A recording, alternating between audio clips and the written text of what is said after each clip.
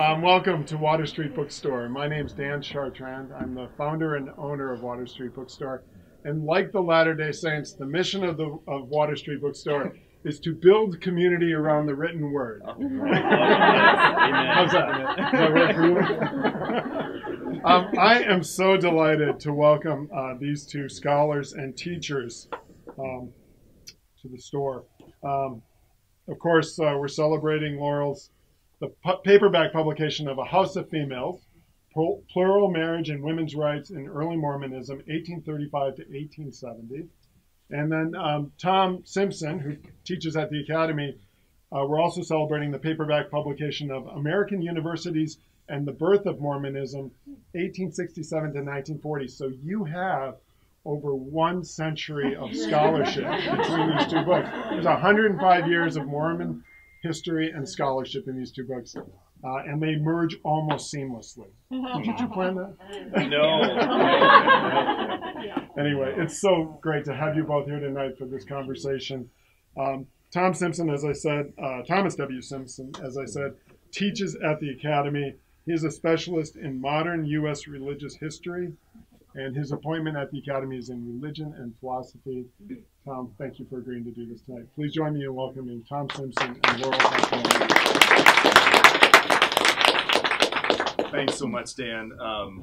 And that this is a beautiful gathering place for a community like this, and it's such a privilege and an honor of mine to introduce Laurel Thatcher Ulrich to you all.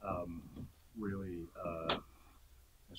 A hero to many of us. I heard you say in an interview not too long ago that nobody should really look at you as a model in terms of your career trajectory, but I think a lot of people do look at you. And we can talk about why you say that.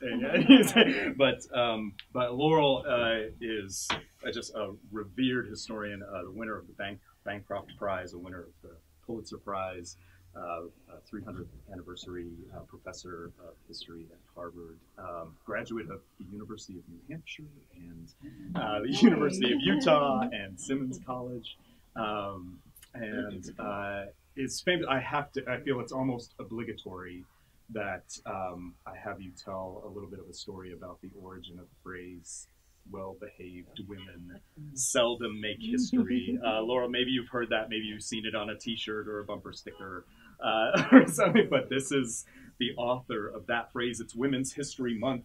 You're just a major figure in the world of women's history and for your innovative approaches to that history. But could you tell us the story of the origin of that phrase? Yes. And its double meaning and, or multiple meanings. Well, this is a good place to tell that story because I was in New Hampshire at the time, and my husband, who's in the back there, was a professor of chemical engineering, and I took a seminar in early American history, which talk more loudly. Yeah, right. We do have a mic. Can you hear me way in the back? Yeah. Okay. All right. Okay. So anyway, I was taking a seminar. On. All right. Is that yours? I think I just turned it off. Okay. Where? Oh, yeah. Okay. Right. If at some point I forget and move away from the mic, and raise your hand, and I'll come back to it. So I was taking a seminar in early American history, and I very much wanted to write something about women, but this was a seminar in colonial history. I was having a really hard time finding any sources, and so in a microfilm collection, I found, I think, over 100 funeral sermons for Puritan women. And I decided, well, what can I learn from reading all these funeral sermons? And it actually turned out to be the first publication in history that I ever had. It ended up in a scholarly journal. And in the introduction to that essay, I said went to church even when it snowed. They didn't go to Harvard College. They didn't sit on the deacon's bench. They were obedient. They did what they were told. They didn't ask to be remembered, and they haven't been. Well-behaved women seldom make history. And that was the introduction to that article where I said, but, if scholars pay attention, we can learn something about these anonymous, forgotten women. And that has really been the mantra of my work ever since, is to find the people who have been ignored by history, male or female, and to write about them. But 20 years later, a journalist came across the article, which had been anthologized, and loved that and made an epigraph in her own book on a sort of a popular history of women. And then it went into a book of quotations, and then the internet was born, and it went on to the internet. So this slogan has now been used in every possible context. I still get fan mail. I still get postings of people seen in strange places. But it started out with Puritan women. I saw it on Portlandia recently, wearing a T-shirt. Let's see. I wonder if you would read for us from the opening of the book. Are you able to hold the book in the microphone? There's this incredible story of a women's gathering in Salt Lake City, and so this is your first book in Mormon history, right? Which which is your background, your family background religiously. That's my family background. I'm a Mormon. I'm a practicing Mormon. I'm a Mormon feminist who, had some time not being so well behaved at some points in my life, and but it was, as I moved into my 70s, I thought, it'd be really good to go back and look at that history that I've understood only in a casual and kind of informal way through my religious upbringing, and look at it from the lens of scholarship. So the book begins and ends in 1870 with a very special event. And this is how I introduce that event.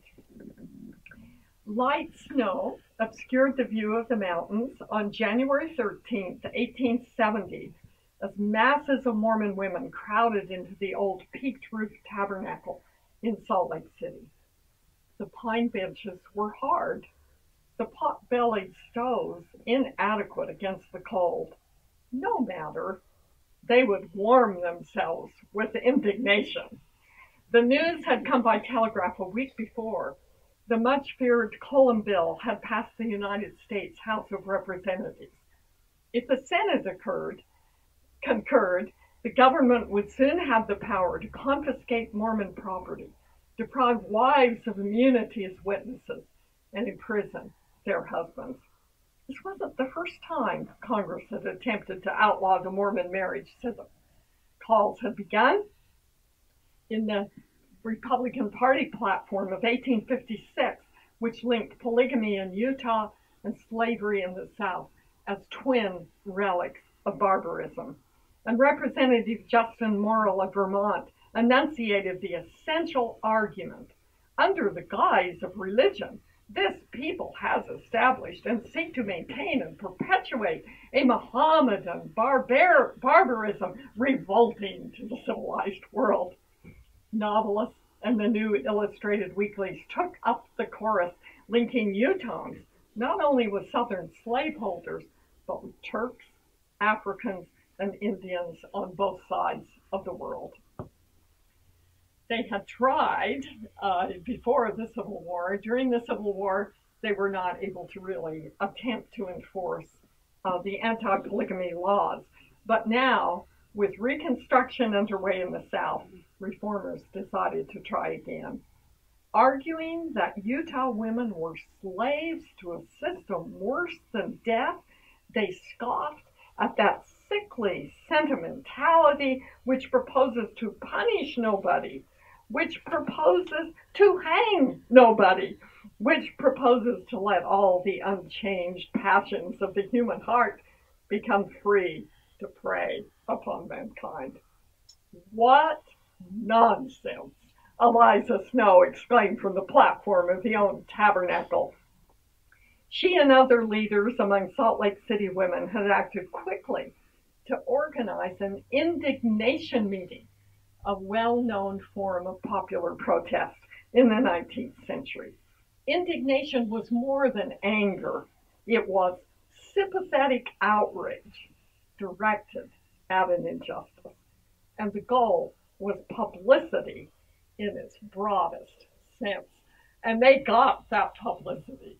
The national press, big flap, and eventually they brought Susan B. Anthony and Elizabeth Cady Stanton to Utah the following summer to see what on earth is going on, because a few weeks after the indignation meeting, the Utah Territorial Legislature passed the women's suffrage bill, and Utah women actually became the first in the nation to vote.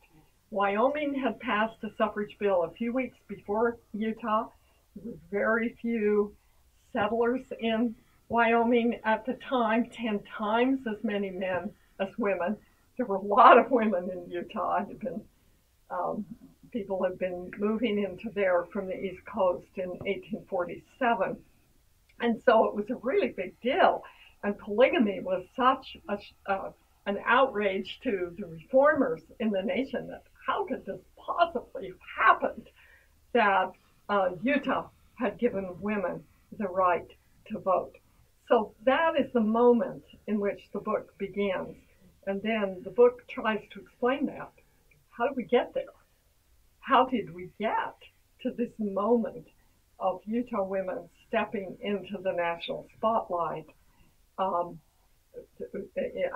that time? And I go back and look at the lives of the women who created that indignation meeting and take them back to the 1835 and forward and sort of tell their story.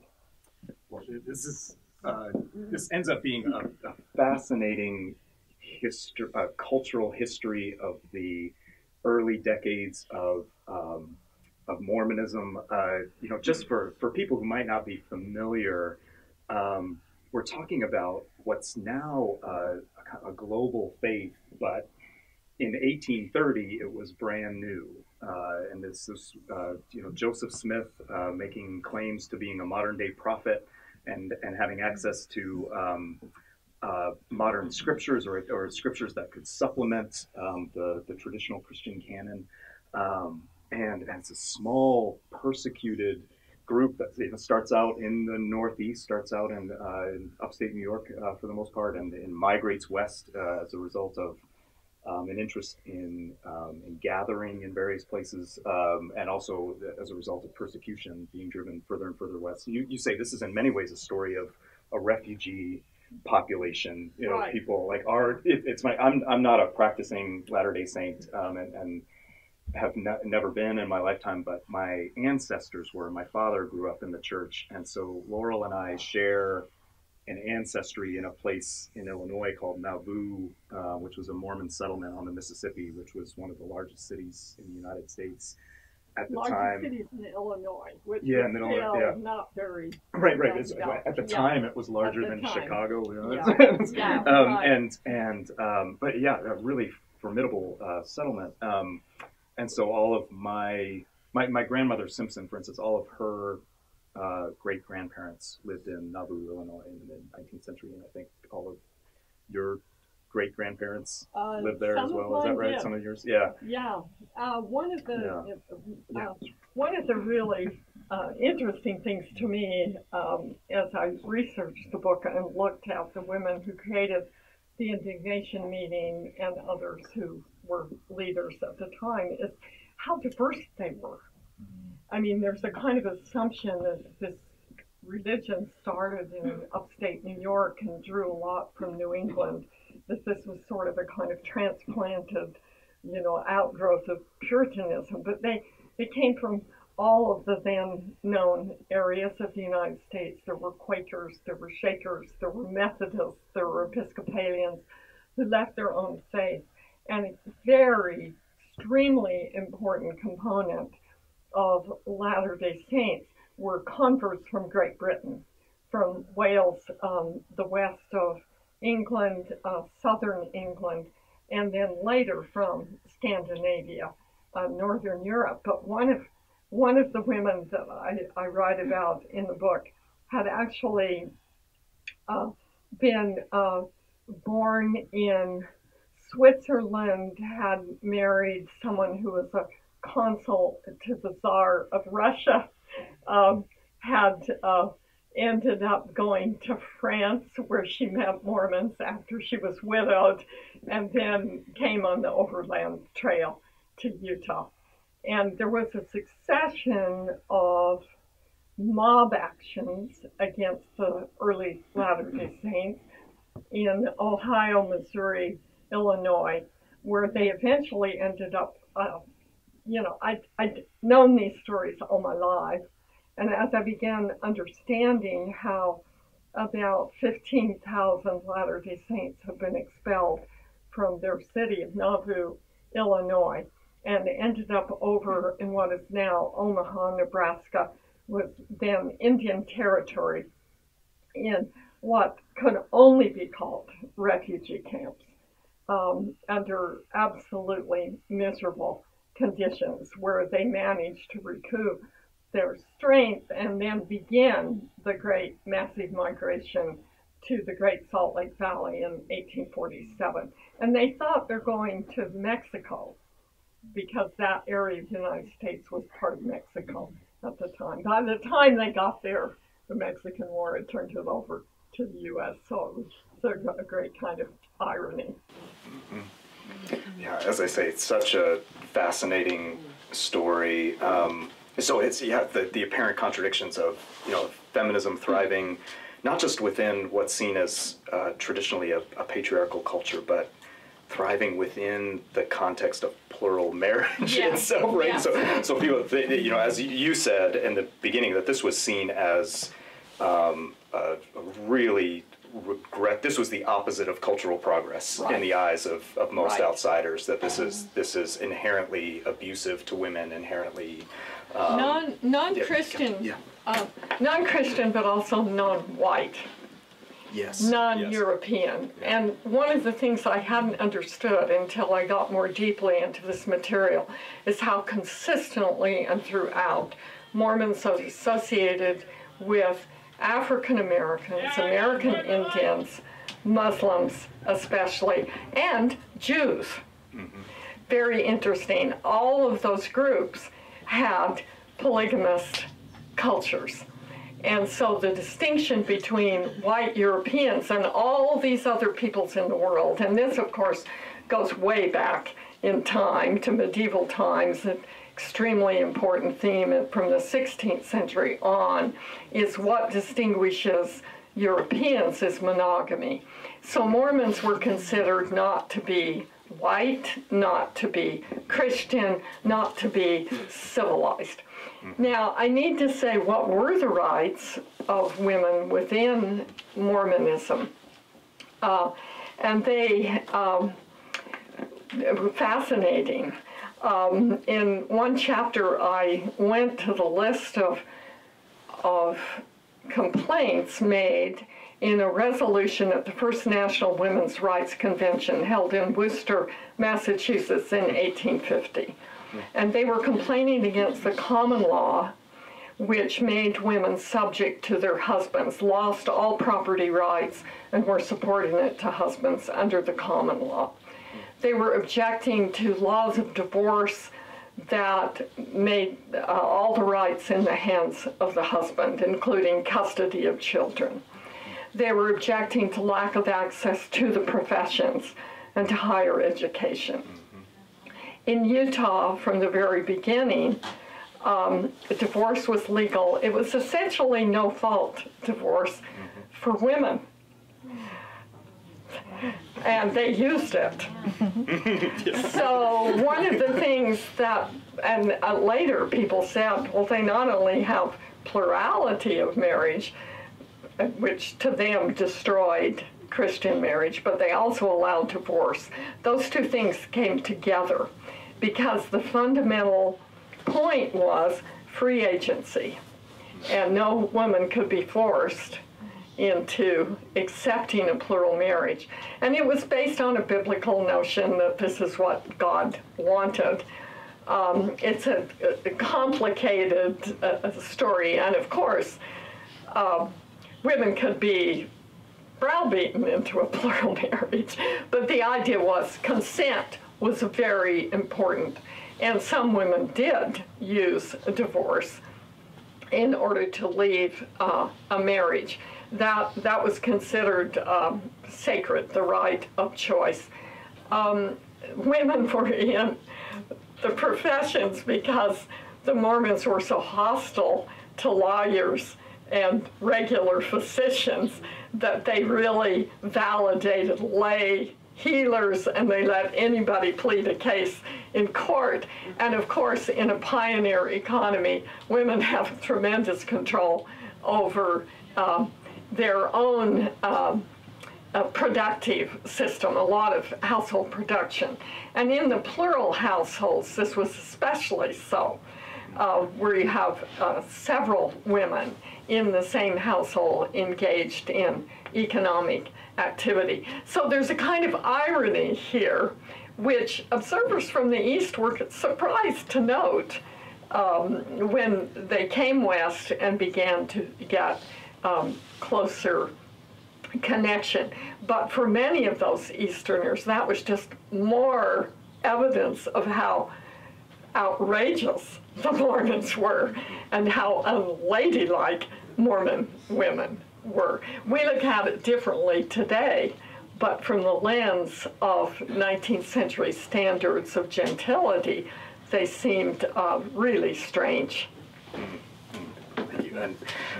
And again, so much of the texture of this book, like your other books, comes from unearthing these stories that might have been lost otherwise. And and the women in the book, I think, are diverse, as you say. There are lots, and there are a lot of stories of resistance and courage and strength, but also real hardship and real and frustration. I mean, you tell one story about a woman who's saying, like, when do I get to go on my mission, right? When do I get to leave and then travel for a couple of years, right? Well, married men were often called to go off and preach Mormonism.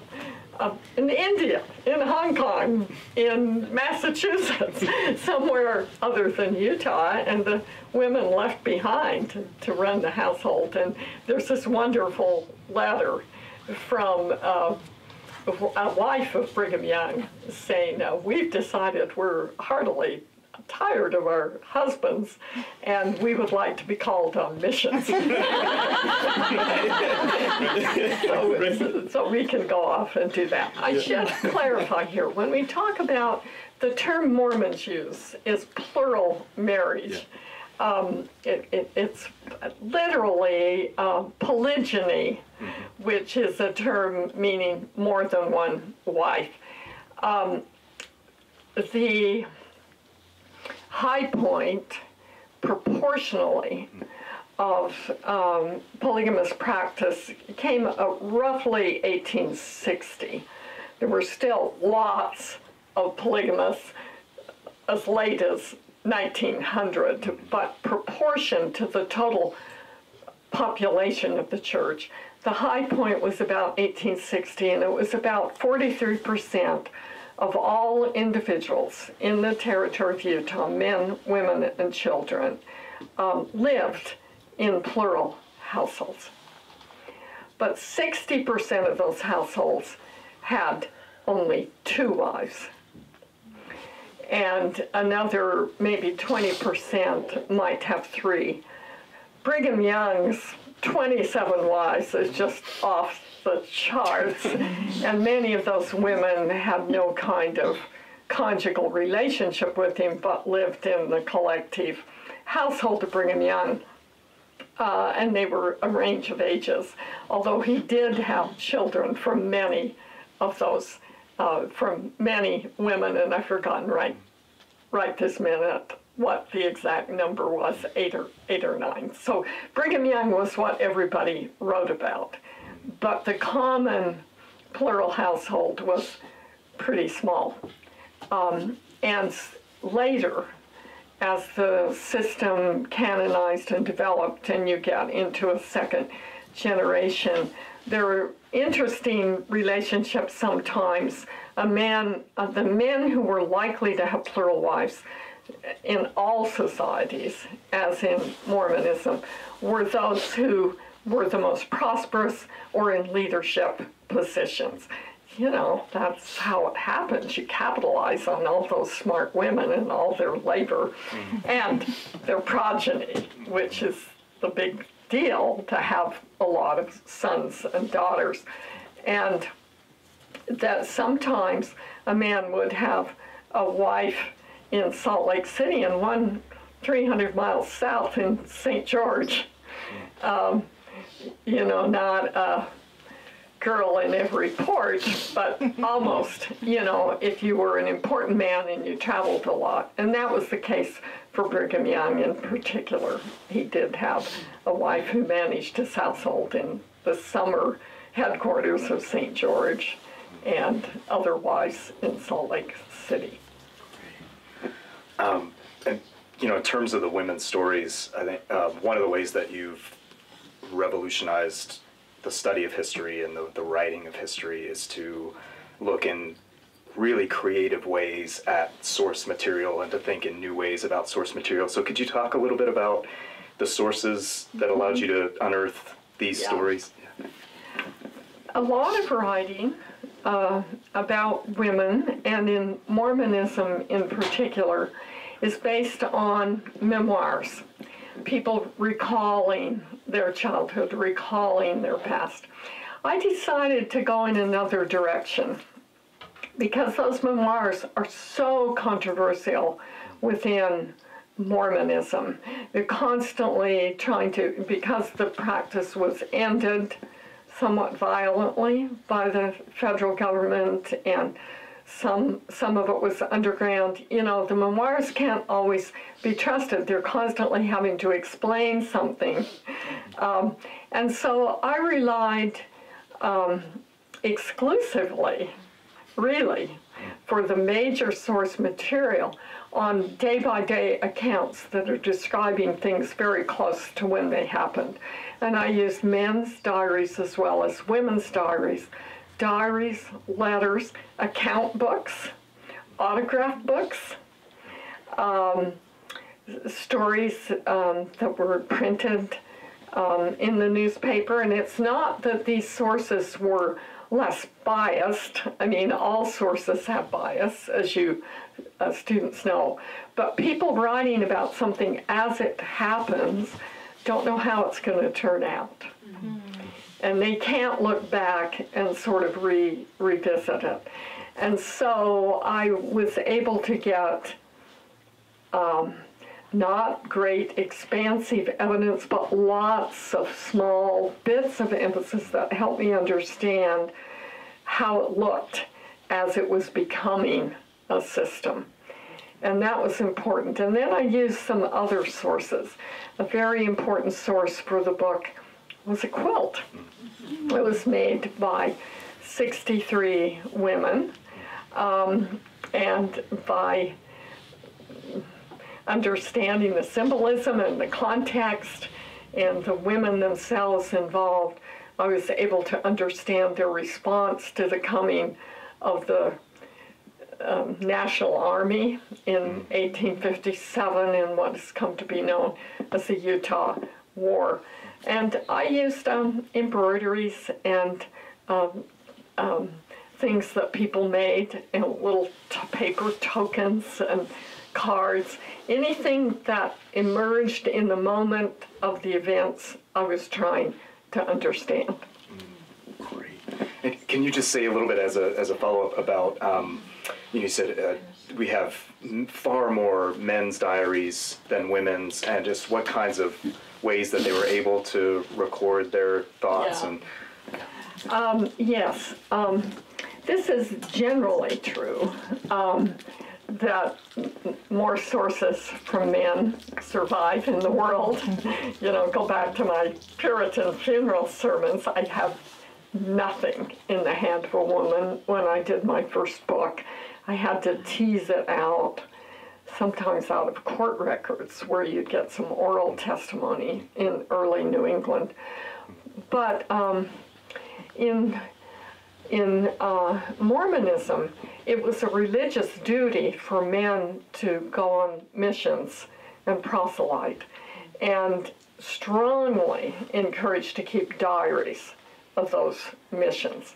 So that exaggerated. Even ordinary men began to keep diaries. They didn't always continue when they returned from their missions, but there are just a lot of men's diaries. The women's diaries, the earliest ones have some poetry and some letters before 1842, but most of the women's diaries that I was able to use emerged after the organization of the Female Relief Society, which is the women's organization of the church. And the minutes of those early meetings survive. And they became a very important source. But I think there was a kind of consciousness raising. There were also expanding populations, so you have more potential diarists. But something was really going on in Nauvoo, Illinois in 1842. And so I was able, when I told about the murder of the prophet Joseph Smith in 1844, I actually was able to draw upon several diaries and letters kept by women. And then that continues until the 1860s, and there appears to have been a paper shortage. And, we find people writing on the back of old school maps, a school teacher trying to write things down.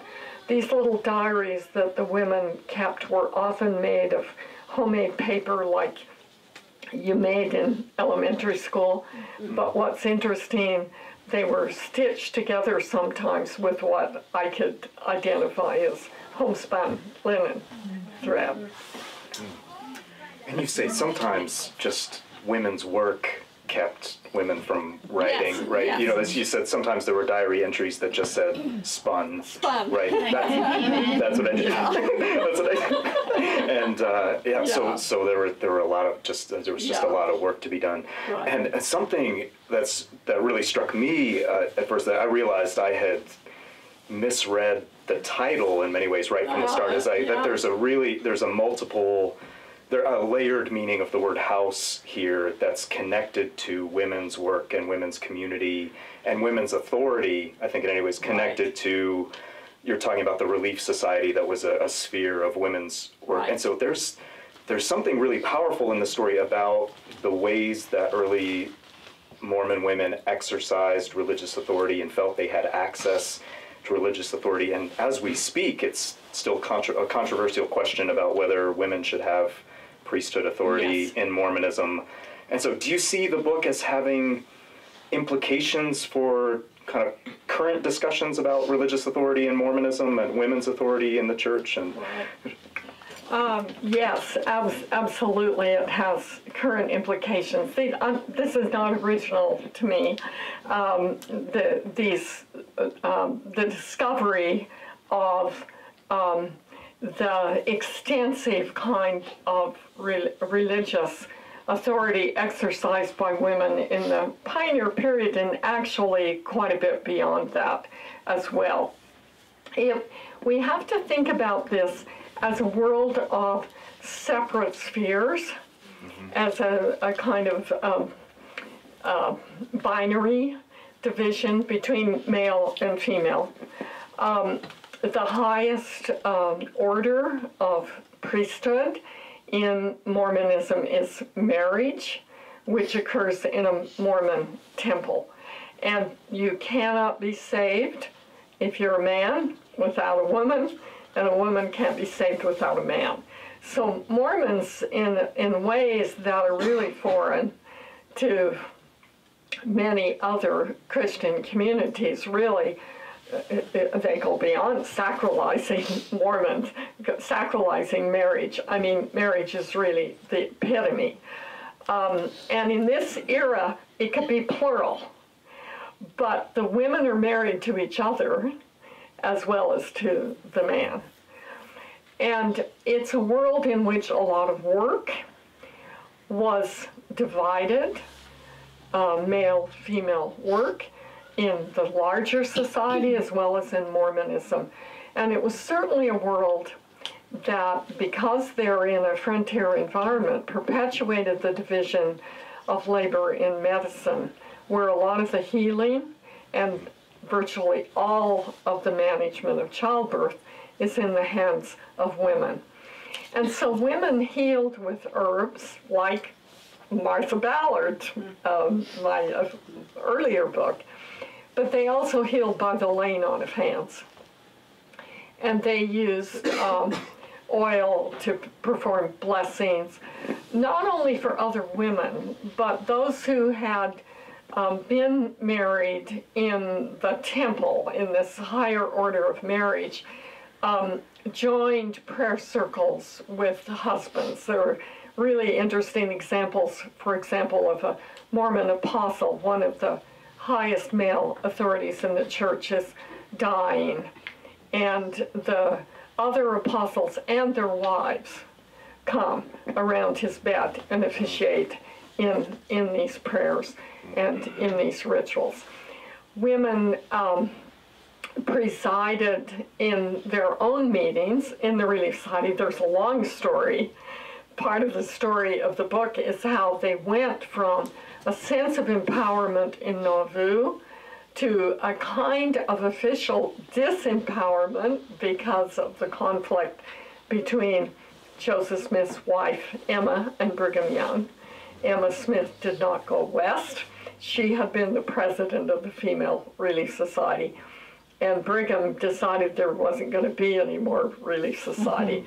And it's a very interesting story how the women who were leaders in the community perpetuated their gatherings for testifying and for praying and blessing one another under circumstances that were not as formalized as they had been in Nauvoo, and eventually became formalized.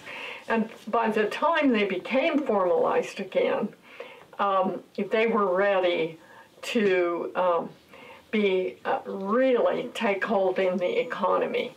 So they began to build their own meeting houses, Relief Society houses. Back there were meeting houses, endowment houses, school houses, lots of different places for gathering in early Mormonism. But Relief Society halls were built, and on the lower level, they were stores where women could sell and exchange the materials that they had created.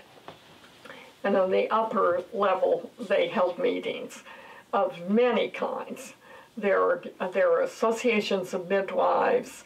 There are gatherings of males and female women. This is heterosexual meetings for uplift, poetry and reading compositions. I mean, they're joiners. Mormons are absolutely joiners. And there were lots of these meetings. And then eventually, the Woman's Exponent, which opened in 1872, the longest-lived women's suffrage newspaper in the United States, which went from 1872 to 1912. Well, and that's where my book picks up. I think one of the commonalities we have and one of the common interests we have and one of the common joys we have is of discovering this newspaper, The Woman's Exponent. There's really nothing like it in the United States in the 19th century with women involved with polygamy and advocating for suffrage. And in my story, I see that they're just absolutely pivotal in terms of repairing relationships between Mormonism and the United States, and seeing, I argue that American universities were the only space, the only cultural and institutional space that offered Mormons hospitality and allowed for a kind of reconciliation, I would say, between Mormons and U.S.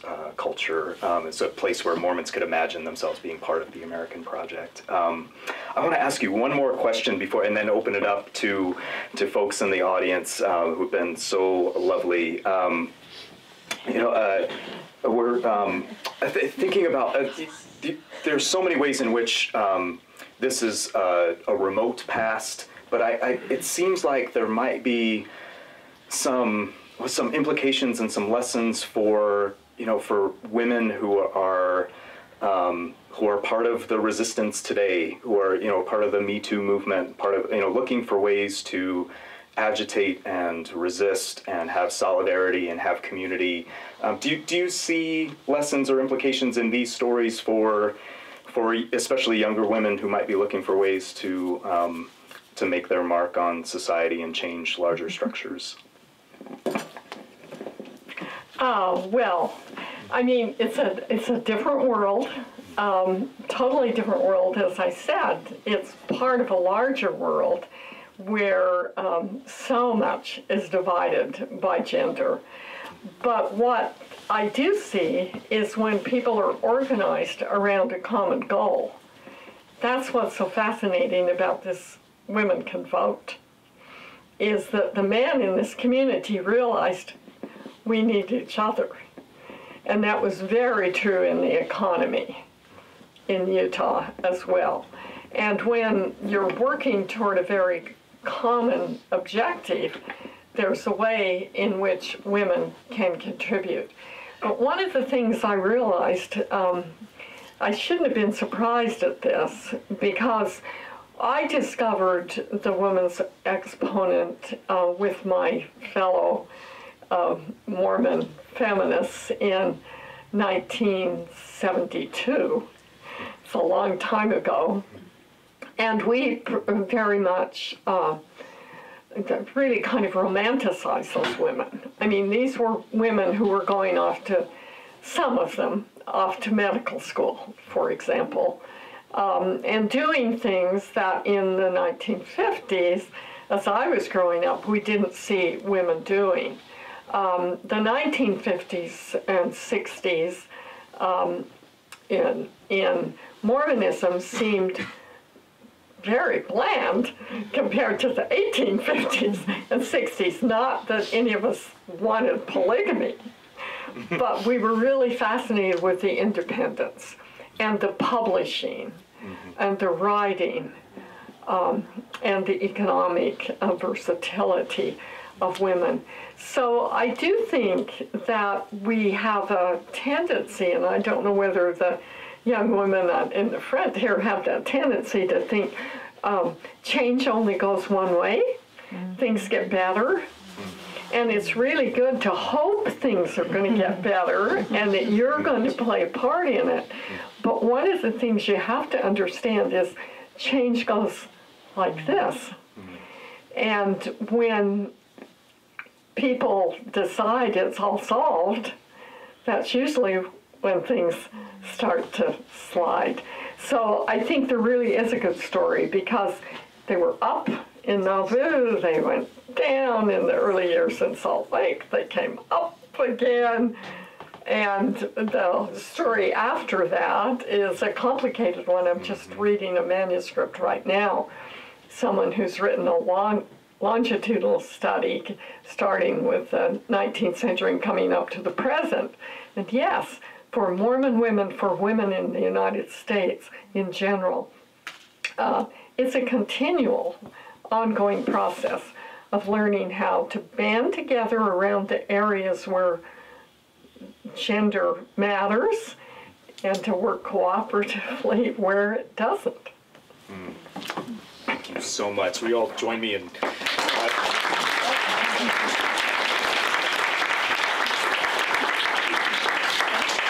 Do we have time for a question or two from the audience? I think so. Wonderful. Anybody have any questions?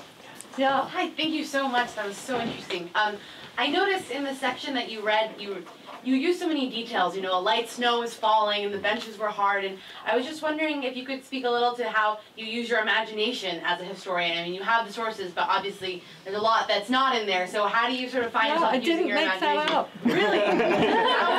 Wow, so never mind. That's the advantage of the diaries. It was snowing today, and yet we're still going to come. And the benches, yeah, I've sat on some of those. You know, so, but absolutely you use your imagination, absolutely. But most of us try really hard not to, if we're writing. That's what's so lovely about people who write about their own daily minutia. The minutia really turns out to be really interesting sometimes. Yeah. What happened when plural marriages were banned in the federal government? What happened to the families? And were women happy, or were they glad? Or so the question is, what happens when plural marriage was banned? Were women happy? Were they glad? What happened to the families? It needs its own book. There's been a lot written on this. Some were just totally devastated, not because maybe they loved plural marriage, but because they had sacrificed so much doing something that they considered God-given, that God wanted them to do. And then to have the church say, okay, we give up, which is what eventually happened. The federal government was confiscating church property. It was doing all of those things that they threatened in the 1870s. They were doing it by the end of the 1880s. There was intense prosecution, and you could also call it persecution. It was very, very hard. And Wilford Woodruff, who's a major character in this book, actually, because he's a wonderful diarist, was president of the church at that time, and he said, I've been forced to do something to save the church as an institution, because it was really going to be destroyed. So it was very, very hard. Some people moved to Mexico or Canada in order to preserve their marriages. The rule was they weren't going to perform any more marriages. It was a little iffy about whether they could continue to live with the plural wives that they had. Probably not supposed to, but many did. And by this period, because of that period of intense pressure from the government, a lot of women had been sort of living separately anyway, almost in hiding. So they just could come out of hiding, and I think the idea was that the men were to continue to offer support to all of their families, and I think many tried to do, but in truth the women were adding a lot of that support anyway. So it was difficult. Some people refused, and there are today, there are maybe 30 to 50,000 people who claim descent, if not literal, at least spiritually, from early Mormon polygamists, that it's still an issue in Canada and the U.S. as well. Yes? I'm really excited. I can't wait to read the book. It sounds wonderful. And I'm wondering if you could talk a little bit about the wives' relationships with one another. Yes. Do they tend to be harmonious? I mean, well, if you read the memoirs, it was very harmonious.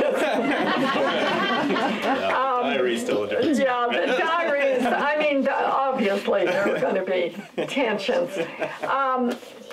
But there was, it's really important to emphasize this was a religious commitment.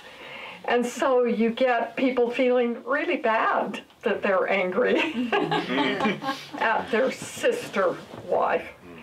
And divorce, sometimes, and one of my favorite documents was 2 women writing to Brigham Young to ask to be divorced from their husband, and they planned to continue to live together. So there were those cases where the relationships were very close. There were powerful communal relationships among women, but they often crossed household lines, which is what intrigued me. Some of the closest relationships that show up in diaries, and that may be because you don't need to comment on something that's every day, but some of the closest relationships were among women who were neighbors or friends and would meet in each other's houses. So lots of female closeness, but maybe some tension about sharing a husband and the household resources, especially younger, older women seeing their husband marrying younger women.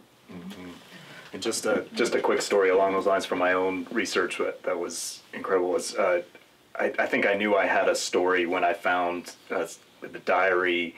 It was actually one of the published diaries that I used, one of the few published diaries, but of Ellis Reynolds Shipp, yes. who was who went to the Women's Medical College of Philadelphia in the 1870s. She left Salt Lake, went 2,000 miles east to get her medical degree, her MD, while her sister wives took care of things, including her children back home.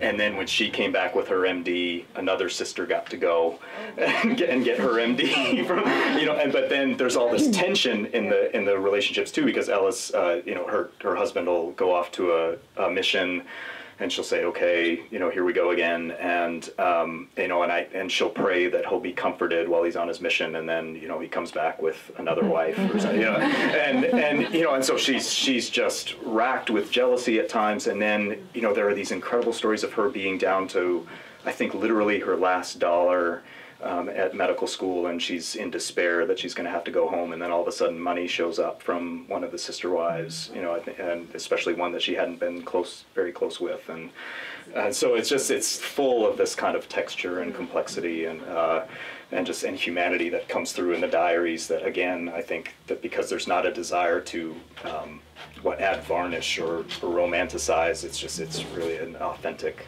reporting of daily life. Okay. This is an offshoot of that question. I can't hear. Sue, shout it out. Not loud. So, I don't remember reading this in the book, but did I miss it? Did you track women's power structures, like the first wife got to be more powerful, like in Annie Park Tanner's diary, or was the younger wives more powerful because the husbands took them off to lead the missions, or? I mean, did you track that, or have you found that? No, lots of people have kind of worked on that kind of material. It's there in some of the diaries. The most explicit in the sources I used are the diaries of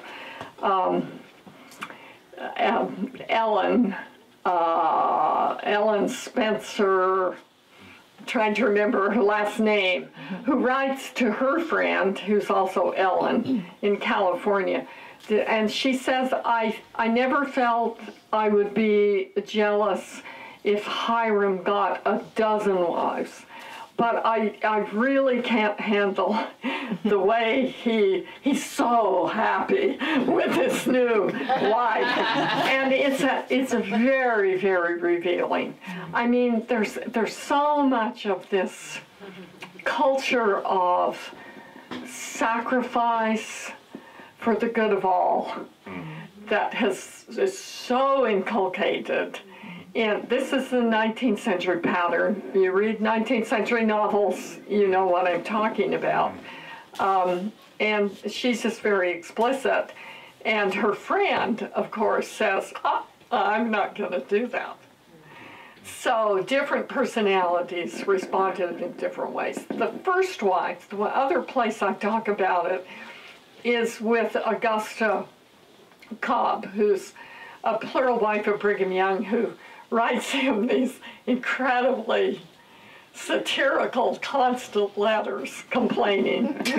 And I analyze Augusta's problem is that she hasn't figured out that he has no control over who gets a new wash tub or who gets a new dress.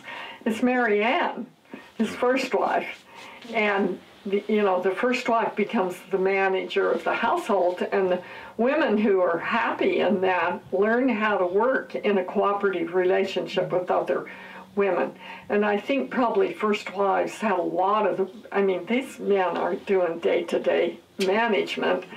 You get a new bonnet, you probably got to work with Mary Ann.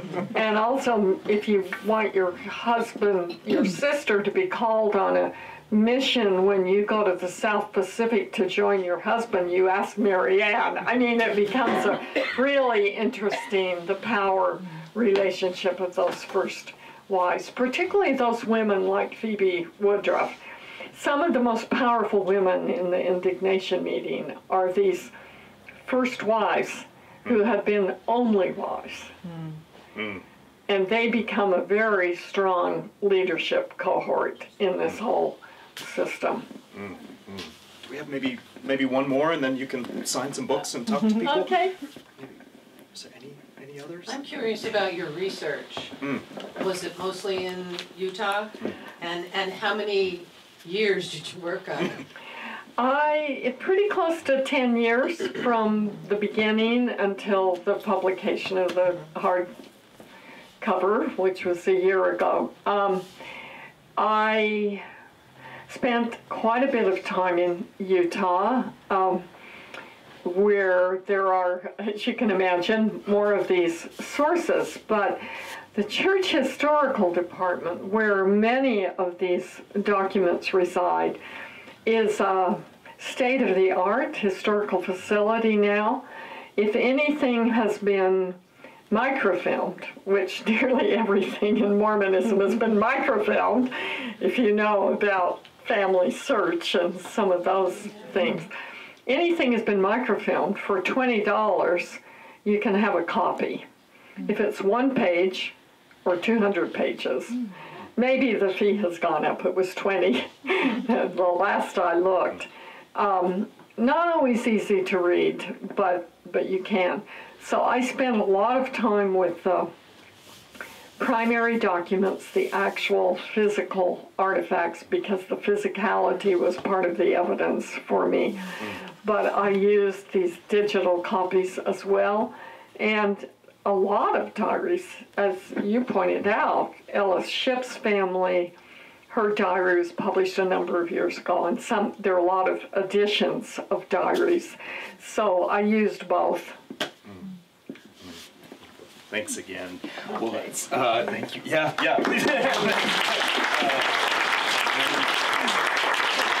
So Laurel has generously offered to sign copies of the book if you're interested. So plenty of copies are available here. Thank you so much for coming and enjoying this evening with us.